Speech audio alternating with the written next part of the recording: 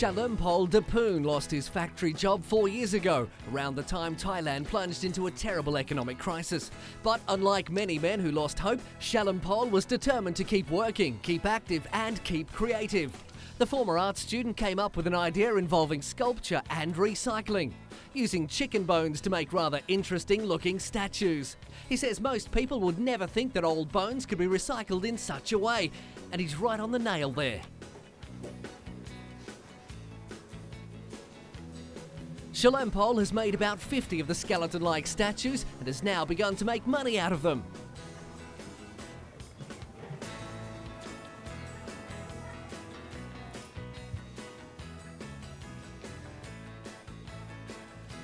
And it seems locals are loving the bony inventions, with orders rolling in.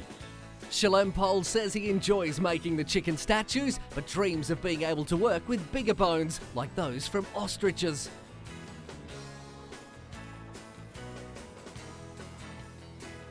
That's what we like to see, a man with big ambitions.